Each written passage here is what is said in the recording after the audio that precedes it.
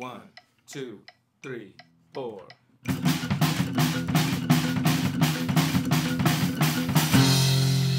Usually takes one whole day from first pip till they come all the way. It's a long snake coming out the egg, but not this time. This time took 3 whole days from the first pip till we saw every face. La da da da da da da da da da. This year we did something new, didn't label which clutch came from who. Just gonna have to guess the morph and bruise them out. Luckily only have a few clutches, shouldn't be that hard, just some good hunches. La da da da da da da da da da da. This clutch has a very good sex ratio. Only one male, it means a clover blow, not one normally enough.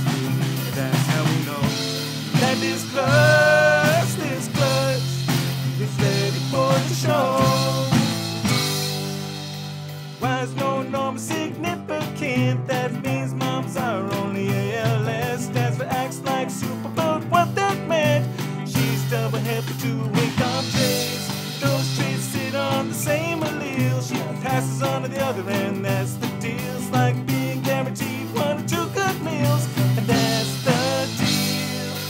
Since that was a pine and a coral glow and a male maker, that's how we know the only pink one's male. Then they're all head pie. This is the best of girls. I've been with pride. This clutch has a very good sex ratio. Only one male, and he's a cover blow, not one normally enough. That's how we know that this clutch is ready for the show.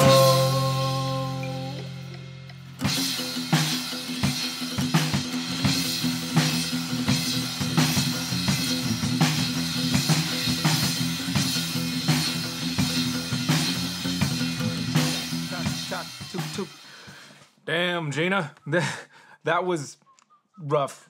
I just, in the process was like 2 hours total. Writing the song, getting it all worked out, setting up everything, getting the drums set up. It's just bang, bang. It wasn't meant to be a high-end production of a Music Monday. Obviously, we're bringing Music Monday back. And what I really need to do is set up like a full-time studio is just set. I can come in, I can bang stuff out, especially if I'm gonna bring Music Monday back like I'm thinking I'm going to. I just gotta get something set up. Big shout out to all our folks on Patreon. Aloha. Top of the morning, friends and family. Welcome to the video. It's a rough one. I got my friend visiting from Hawaii. You'll see her in the next video. And just got the clutch hatching out. The reference, I put all the lyrics down there so you could easily read them, but the reference of the ALS, you know, I got that out of Kevin McCurley's book, Acts Like Super thing. And yeah, this month, this season, actually, I didn't label any of my clutches like I usually do. Just for fun, just to like see if I can tell which is which. And I know, you know, based on the pairings, like we've got one from a Superfire, we've got this clutch here, this from our Purple Passion Girl, so everything's gonna be at least Mojave or Phantom. So based on the different pairings that I have going, I know that I should be able to tell what the pairings were based on the snakes that come out of the eggs. I just thought it would be fun, and also maybe I just got a little lazy on labeling too, but knowing that I'd be able to tell regardless what the parents were based on the snakes that came out. It was fun, little fun project for myself. Shout out to the Patreon folks, because I had this level set on there for a while that was, you know, when we get to this level, which we've gotten to, and then we kind of bounce like right at it, and then we drop below a goal that we hit, and we got there, which when we hit that goal, it was to do regular traveling to film Triple B TV, which we've done and we're doing. My next goal is I'm gonna hit a thing, and as soon as we hit that, I'm gonna set up a dedicated studio so I can just start banging stuff out like a madman.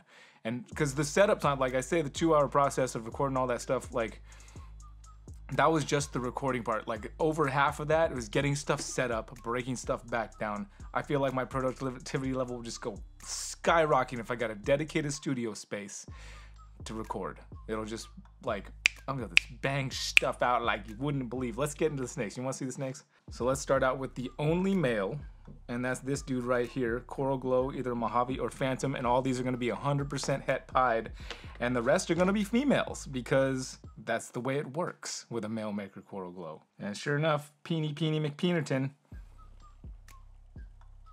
See those little peens sticking out right there? Yeah, Peeny life. That's peen life. That's weenie life. Weenie life. Once they shed out, I will differentiate which are Phantom, which are Mojave. For now, I'm just gonna look at the distinctive features on the rest of the girls over here, which we got plenty.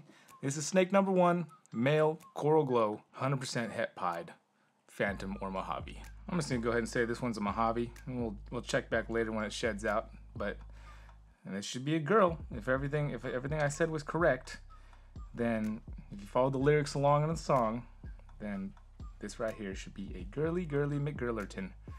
And sure enough, yep, no peens in there. That's a girl. Where you going, Missy? They're not even rinsed off. They still got their egg muss on them. Let's take a look here.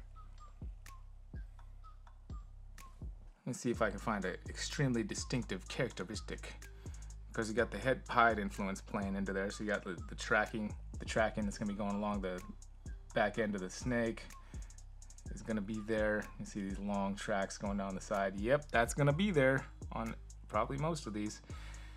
For me, distinctive features always tend to be things like faces coming up, but this is a weird one right here. On the back end of the tail, you got this little triple mountain action coming up from the belly, and then those 2 little hooks on top. They're like little U's. It's like a little face staring at you. And that's what stands out to me right there, is on the back end, that right there. So that'll be the distinctive characteristic of female number 1. Female number 2, I think, is more of a Phantom look. You got a little bit more slight busyness going on inside the meat of the alien heads, and a little darker thickness around the alien heads, that black.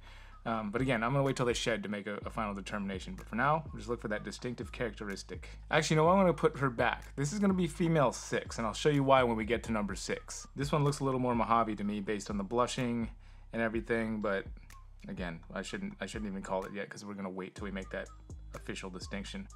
Oh, and that's a boy. Okay. So I need to go back to the drawing board and think about why I'm wrong.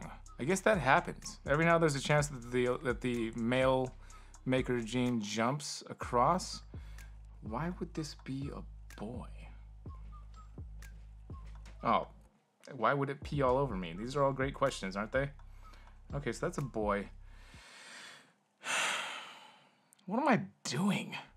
Okay, now we're gonna jump around. This one is a female. I'm gonna call her 6A because got right there, 6A.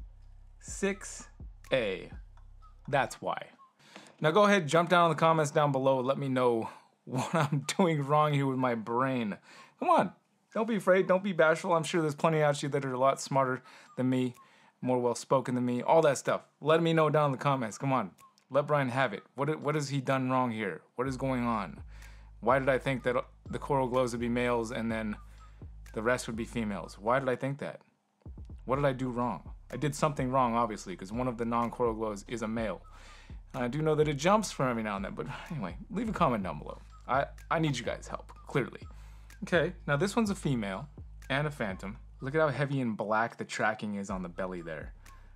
That is really cool looking, especially around there at the end of the tail. Super nice, super nice. I'm liking it. I'm liking it a lot. I like you a lot. And then you got this like weird white speckling coming up inside of the blushing in between the alien heads. That's also really awesome. Super cool, super awesome. And another non-Coral Glow male. I really don't know what I did wrong with my brain on this one. I think the song took it out of me. I don't know what's going on, guys. Leave a comment down below. What's happening right now? What's going on? This is part of showing all the mistakes. It's not just about, it's about brain mistakes too. You know, we're here to learn. We're not here to teach. Okay, we're here to teach a little bit. It's a 50-50. We're half here to teach, half here to learn. That's what we're at. That's what we're doing. You tired of people always trying to claim they're perfect? Me too. Can't stand it. That's not me. I ain't perfect. I got so many flaws. So many flaws. They're great. Like the flaw, like all the crazy stuff that's happening upstairs right now, making the audio flawed on this video. Look at the heavy black coming off of this snake though. The heavy black that's going around all the alien heads. Freaking sweet, dude. All right, I'm gonna go pound my head against the table for a little bit and figure out what is going wrong with my brain. And in the meantime, go beat my brain in the comments as well.